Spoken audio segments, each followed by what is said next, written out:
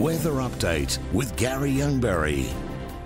Good evening from the showgrounds. Only 2 more sleeps until the official start of the Ekka, and the weather is looking pretty good. As we take a look at the weather maps for you, let's have a look at the big picture across the region. Now, a broad area of high pressure is dominating most of the country's weather. Cold and frosty morning to the south and east. A low will send strong winds and showers over coastal New South Wales, just gradually easing. They've had plenty of snow in the Alps as well. Great news, about ½ a metre. Capital cities and major centres, and then returning to the southeast, it'll be a cold morning with early frost patches inland, moderate to fresh and gusty west to southwest winds, but blue skies. Toowoomba, a top of only 14 degrees. On the bay, west-southwesterlies to 25 knots at first, easing back to about 20 knots by the afternoon, offshore 2.2 metres. Brisbane in for a cool morning, fine sunny day, gusty west-southwesterlies, a top of 21 degrees. That low, 8 degrees, getting a little chilly early. Now, looking ahead the next 7 days, the wind's easing back Wednesday,